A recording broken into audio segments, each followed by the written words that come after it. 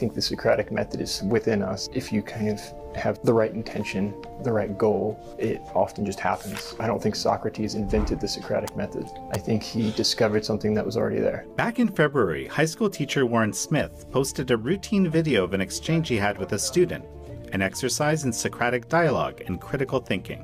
Within a short time, the video went viral. 4 months later, his life is dramatically changed.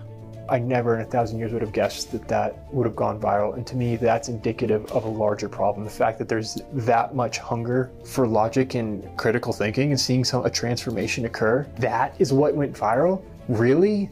This is American Thought Leaders, and I'm Jan Jekielek.